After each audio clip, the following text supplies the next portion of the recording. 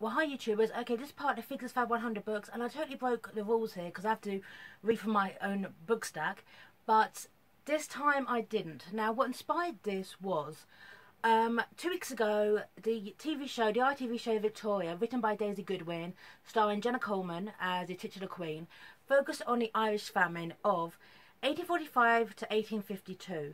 Now, I'm going to be truly honest. In the United Kingdom, in the UK, in England, we weren't taught this at school. We were not taught this. It was vague, okay? Now, I'm looking back to my own school years, and it was mentioned during the Victorian period there was a famine in Ireland, lots of people died, but never went into detail, never went into the history or the politics or anything like that. I remember more about the Treaty of Versailles than I do about that. Now, my teacher encouraged us all to go to the library, get some books, and read more about it, and I never did. Now, I didn't realise until now the suffering and degradation and the absolute misery that famine caused. It was despicable. So since then, at the moment I saw that episode, I thought I've got to get more educated about this. Okay, so I went to the library and got this out. This is by James S. Donnelly Jr., The Great Irish Potato Famine.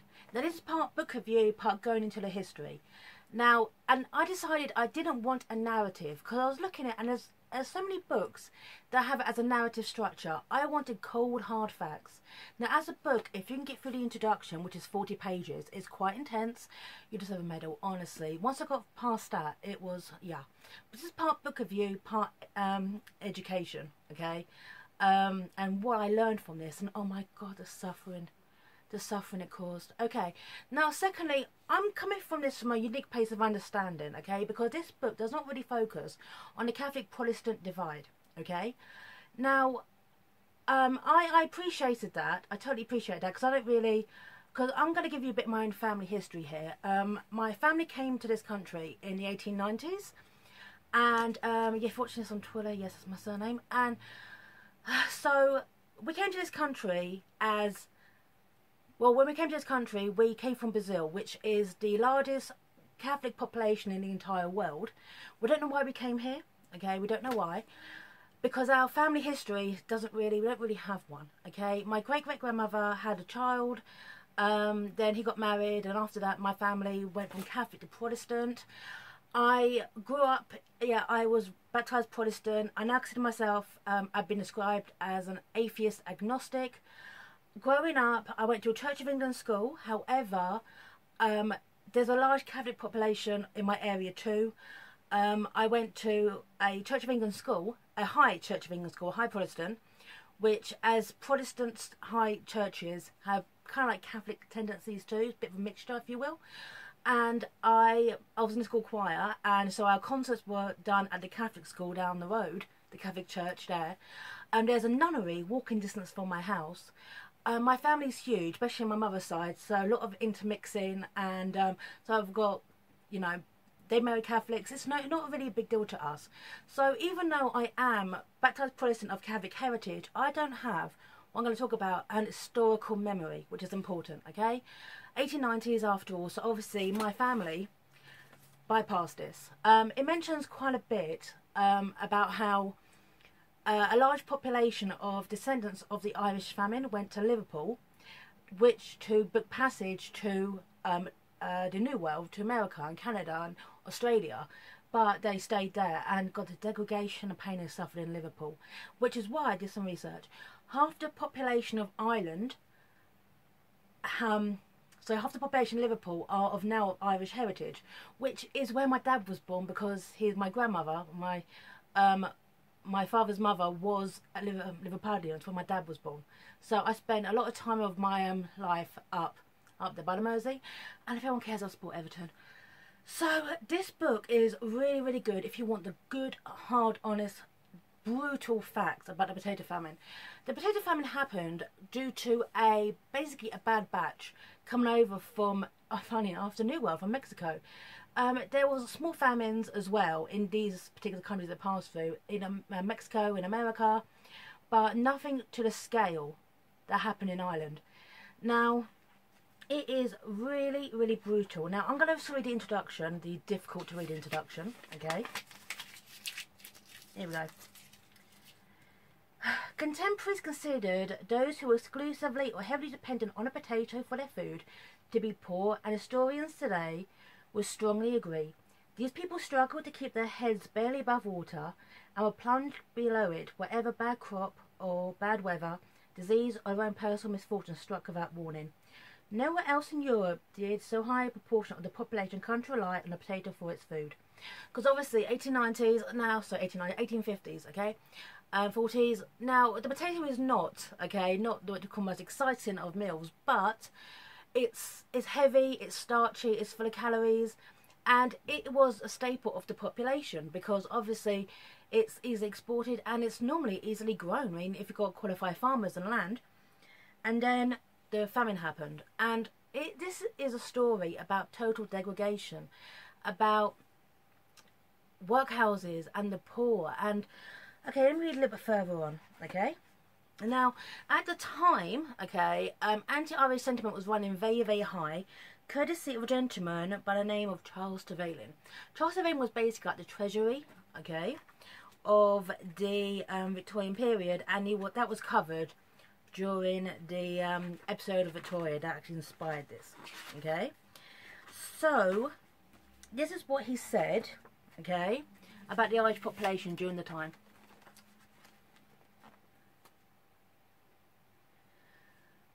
Right, and also what the Times of London said.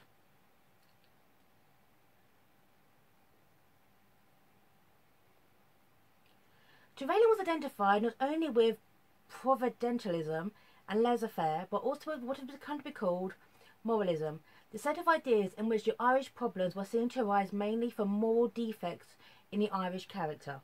Okay, further on, the Times of London said, the Times of London was to declare early as 1847 that Britain faced in Ireland a nation of beggars, and that among their learning defects were idleness, improvidence, disorder, and consequent destitution.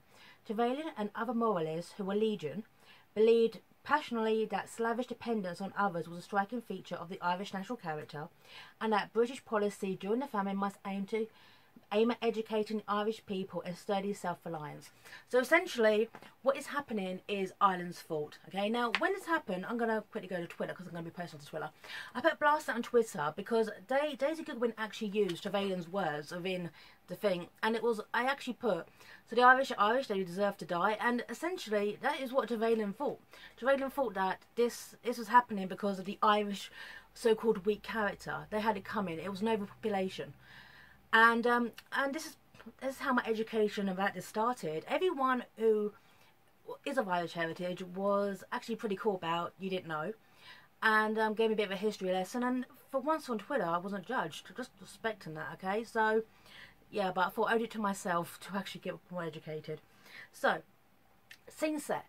Essentially, the Irish are having a situation, and the British don't really seem to care, or care enough. They seem to be basing it on the Irish character, even though what is happening is not to do with the character, it's with the soil, and the famine, and the people who are dying.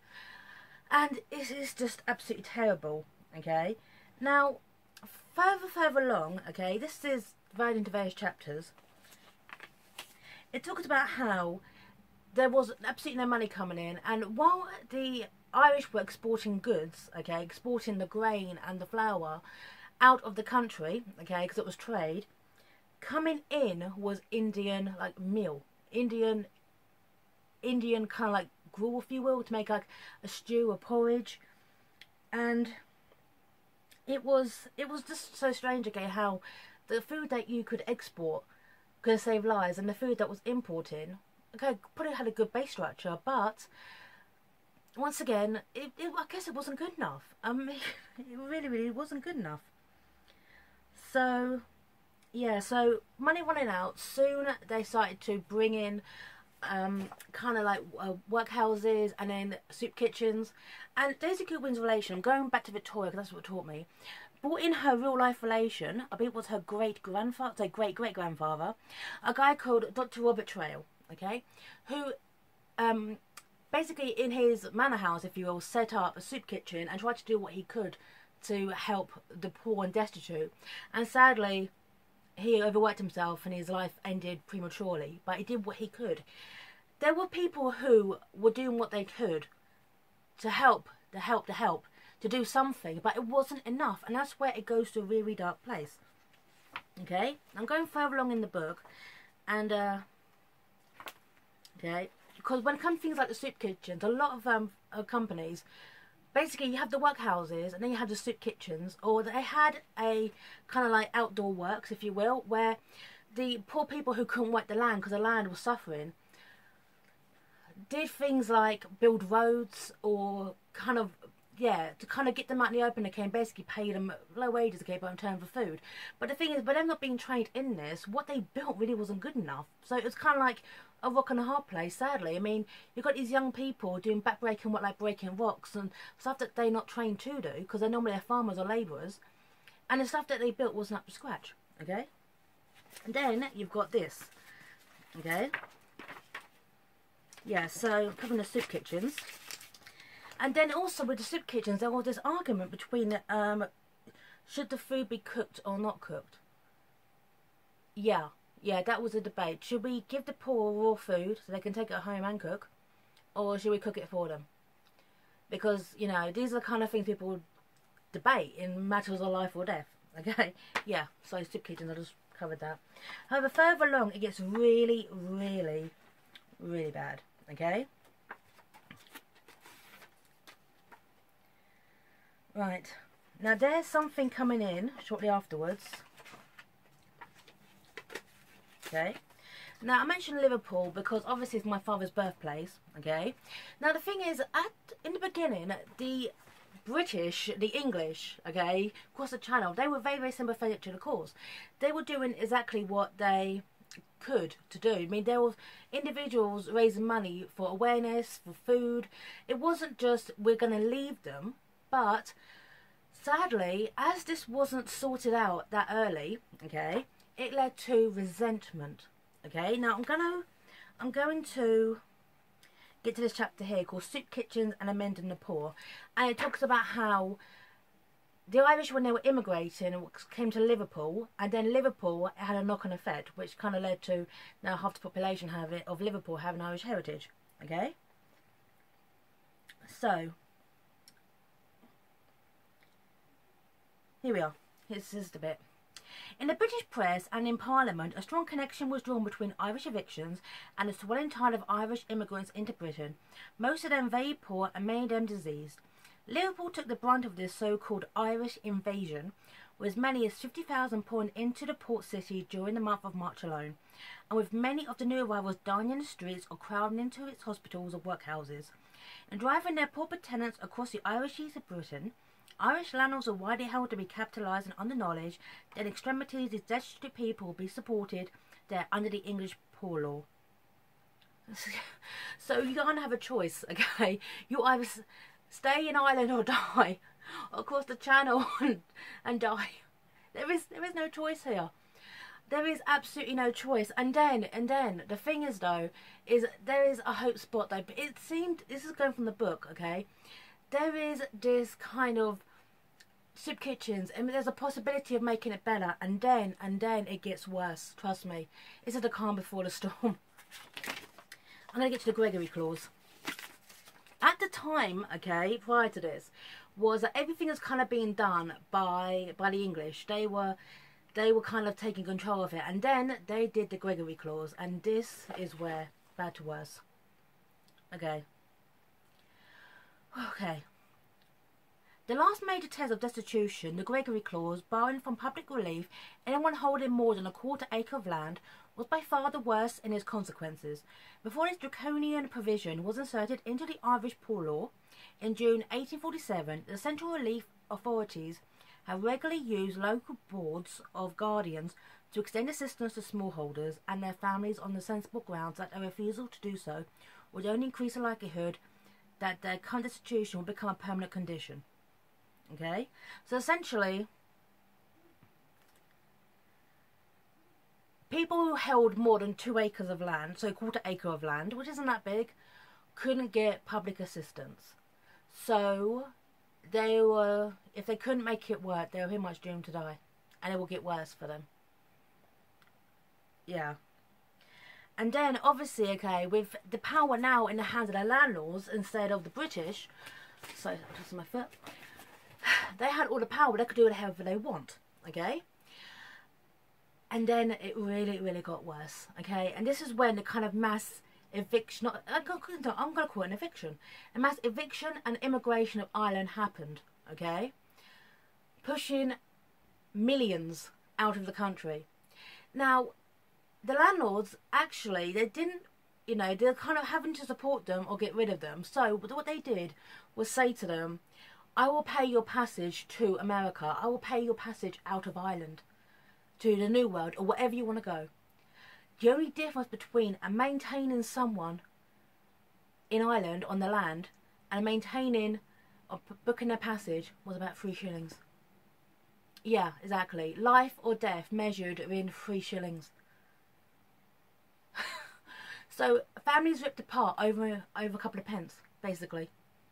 I mean, imagine going back then if you're Irish, okay? You have probably no choice in this. This isn't a mass, this isn't a leaving for the sake of it. This is leaving to stay alive. This is going over to a new world, which has been covered quite a bit in media, okay? I'll probably not accept you. You have to live in slums in New York or Brooklyn, or, you know, go to Canada or Australia. You don't know if you're going to be accepted. You're not leaving your land. You're being forced on your land to survival. But at the same time, you are not, you have to leave your heritage, your families, your communities.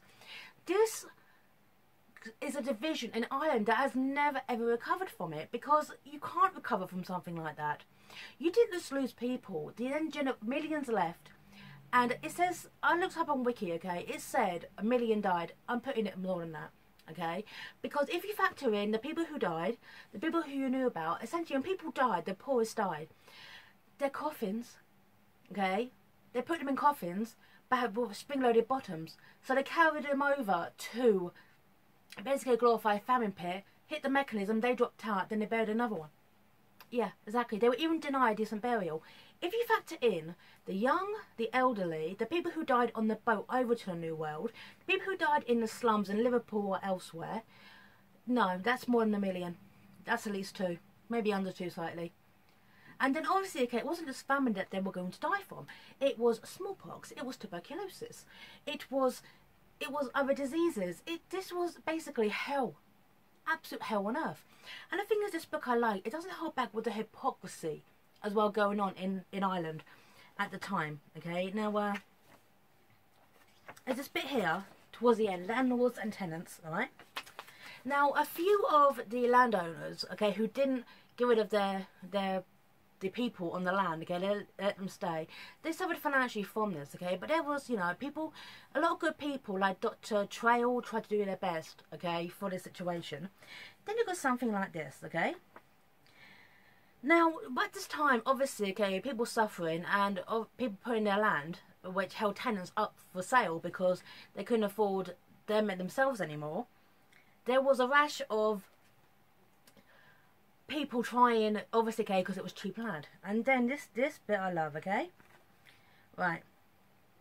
The superiors of the Sisters of Mercy have paid 17,000 for Lord Gort's castle on Lough Cutra, tending to convert it into a noviciate for her order, but this plan was dropped and the castle was soon resold at a tidy profit of 7,000 to the original purchase price. Exactly. So, you know, people basically trying, people, Sisters of Mercy were now profiting off this degradation and suffering. It just shows the hypocrisy running on both sides of this situation. And going back, I'm going back one more chapter. Okay, once again, this was in 1847. Once again, the Times, regarding the Irish people, because eventually, as it wasn't sorted, tide was now turning. Proclaimed to the Times in March 1847, Ireland was a nation of beggars, and fast the challenge was enormous. We have to change the very nature of a people born and bred from the time immemorial in virtue, indolence, improvidence, disorder, and consequent destitution. Yeah, okay, eventually, as it wasn't sorted, resentment began to build, and the tentative relationship, which probably always existed, okay, between the Irish and the English within the United Kingdom, fractured even more, which led to splintering that travelled hundreds of years down the line. I have seen films set in like New York or or Brooklyn or areas that have a large Irish American population, or spoken to people who are of Irish American heritage, and it's like an historical memory, and that's what I'm going to get to. With this happening, with you being forced to leave Ireland so early, Ireland like this, imagine, okay, your last memory of the Emerald Isles before you leave for the last time and you never return is of suffering, pain, degradation, famine, hunger. That is an historical memory which you took with you to the new world. So obviously, okay, when people trying to find out through their own family history, it's normally done orally. So this is described to them, historical memory. With an historical memory like this, factoring down through like the last century, you can see how with these actions of these years intensified the English-Irish clashes, if you will. So I don't have a historical memory, but I think it's just wrong. I mean, my family 1890s obviously, but the fact that this happened, and the thing, this book does not touch on Queen Victoria. I'm going back to Queen Victoria by Daisy Goodwin again, okay? This book does not touch a lot on Queen Victoria, okay? Now, I can't know if it's in this book, okay, or I'd read this online because I'm doing some research. But Queen Victoria, like, imagine Queen Victoria, like, donated £1,000, and then an Indian sultan, head or something, wanted to donate like 10, and they were like, you can't do that because you can't donate more than the Queen because it's wrong. Exactly. This book just gave me the bare facts, and obviously it's like 20 or something pages and then travelling further down. But it's this concept, this absolute concept, okay, of they don't care. They absolutely don't care. And it's a difficult read. I'm recommending this book. There's more out there, okay, by James S. Donnelly, The Great Irish Potato Famine. But the thing is, I knew a lot more, courtesy of one episode of Victoria and this book, than I've known in my entire life, because I just never read anything about this. However, I want to say this to Daisy Goodwin, or anyone but Julian Fellows, okay? No, nice respect to you, Julian Fellows, okay? But the thing is, you like the upper classes more than the lower classes. I learnt more in one episode of Victoria in this book. This story needs to be a TV show, okay? Just to educate the masses on what really happened. Don't don't sensationalise it. Bare facts, through historical documents, get the truth out there, okay? I mean, one thing I respect after I saw the episode and read this book, that no one judged me for not knowing this, and I'm glad I know that I did. So I think that story of the Irish famine needs to be covered more in the media. I think that this should be that needs to be covered more. I think this needs to be a TV show. Okay, just from an education point of view, the diaspora was a disgusting thing which absolutely decimated Ireland, and this needs to be told more. Okay, so right, we're talking now for like 25 minutes, so I'm calling this here. Read this book. I'm going to put links in it. I'm a lot more educated. Thanks to Twitter for not judging me after I saw that episode. And I'm saying goodbye here. Sign off, YouTubers. Bye now.